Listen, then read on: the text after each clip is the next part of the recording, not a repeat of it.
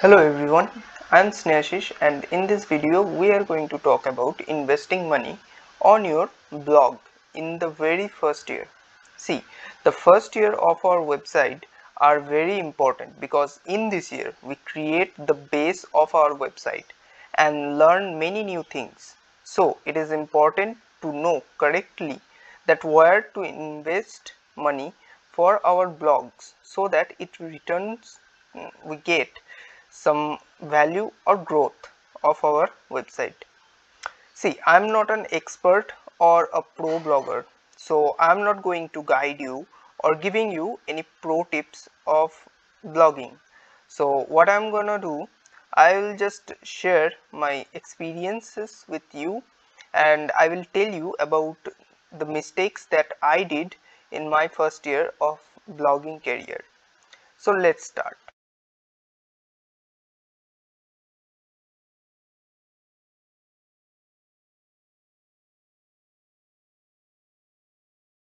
The first thing is thinking about traffic.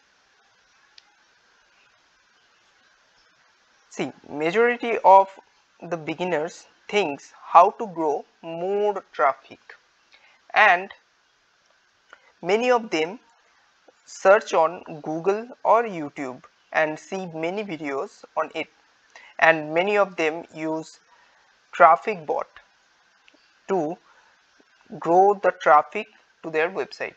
Now what is traffic bot? There are many kinds of websites which provides you a traffic bot or a bot traffic which will increase the statistics in your blogger dashboard, and you will find that somebody see your blog, but that's not true. It is totally a fake viewer, which is not a real viewer. It is just a bot traffic. So there are some websites which send you bot traffics which are not real to your website. Now many of you can ask that what is the big deal on that. Actually, the thing is we need to understand how the whole thing works. See, I believe in one thing, that is success is not defined by the viewers of your blogs. It is defined by the number of satisfied viewers in your blog. Means maybe you have got only 50 viewers per day. Okay, in that 50 viewers, let's say there are minimum 20 viewers who are fully satisfied by your content. That means these 20 viewers are kind of your permanent viewers. That means there are more chance that they will come back to your blog and read your new post again. So that's how traffic increasing or growth of your blog's traffic works. So stop thinking about your blog traffic. The only way to increase the traffic of your blog is to write quality contents. If you write good contents, then viewers will see your blogs, and also your blog get ranked on Google or Bing or other search engines, mainly in Google. Okay, so now second thing is stop wasting money to make ads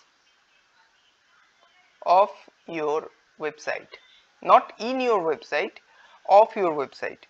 Now I made this mistake one time. Once I create a Facebook ad campaign which took me around 500 rupees around. But after that I understood that how this all works, and I come back from that idea. Now let us say you create a campaign which on either Facebook ads or Google ads for 2000 rupees. Okay, now it will give you, let's say, 3000 viewers per day, but in this 3000 view per day, there are only 10 to 5% or 5 to 10% viewers will click those ads. That means these 3000 views are the viewers of your ads, not the clickers of your ad. That means they 90% of them will not click your ad and view the main content. Only 5 or 10% people are there who will click and read your main contents, and in this 5 to 10% there are only 2 to 3% viewers will be there who will take the ad or your content seriously and will read the whole contents and give you some return value or some income. So the thing is, it is in the end of the day, you can earn near about 20 rupees, let's say, or 50 rupees, or maybe it will increase to 100 rupees. But the thing is, you give 2000 rupees and you get 100 rupees, which is definitely not worth it. So stop making ads for your website. Now, next is stop sharing your content with your family members and your friends continuously. So it is sounds very rude but if it is fact that if you share your content with your friends or your family members, then they will not, in the majority case, they will not see your article or definitely not read your article. So the whole thing will be like similar as bot traffic, which is again not worth it. So these are the mistakes that many beginners do. Now let's talk about what are the things you have to follow, right? You have to follow, or where to invest. Now the first thing is write creative contents. If you are getting any noise from my end, then very sorry for that. Now coming to our point, that is write creative contents. Okay. Now, a creative content means a content where you provide information in very easy way with point-to-point discussion. It will help you to get viewers as well as your post get ranked on Google. If you write creative contents, the viewers will come back to see your post again. So, writing creative content should be your first priority. Okay, this should be your first priority in the first year, not in the first year but your whole blogging career. Now the next thing is purchasing domain. Now this is not a compulsory thing. If you want to invest your money in your blog in the first year of your blogging career, then you can try to invest by purchasing domain. Obviously the best domain for your blog, though it is not necessary to buy a domain, but you can try or you can buy it if you want. In my opinion, the biggest investment in blogging is time. Okay, nothing is bigger than time. If you invest time in your blogging or your blogs, you will definitely get a better result from it. And the more you invest time and you figure out the things and you work more hard in your blogs, in your post, in writing posts, in creating pages, in creating new things in your in your blogs, changes new things, then you will get a better result.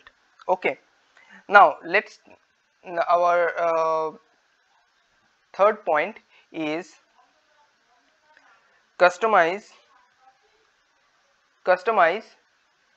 your website.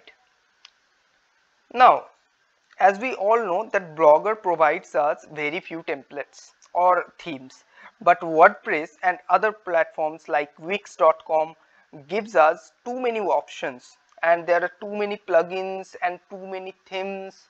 You can install them, you can purchase them, or many things.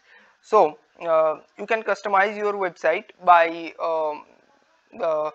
installing them if you are in WordPress or in Wix.com, and by downloading free templates from other websites if you are in Blogger. Now if you are in blogger.com, then here is my tip that you are in Google Blogger, then don't buy templates in the very first year. There are lots of websites which will sell you many premium themes, many good looking themes, but don't buy them at least in the first year, because in the first year you are a learner. You will learn many things, many new things, and after learning all the things, you can find that you can find that template which you have buy, that is not good for your website, and you will find something which is better for your website. So if you buy a template in the beginning, then you will regret for it. So these are the things you should follow in the starting year of your blogging career. uh, so that's it. Hope you like this video. If you find any value from this video, then give us a thumbs up and press the subscribe button, and also share this with your friends. And if you want to check my website, then you can check it from the description. The link is given in the description box.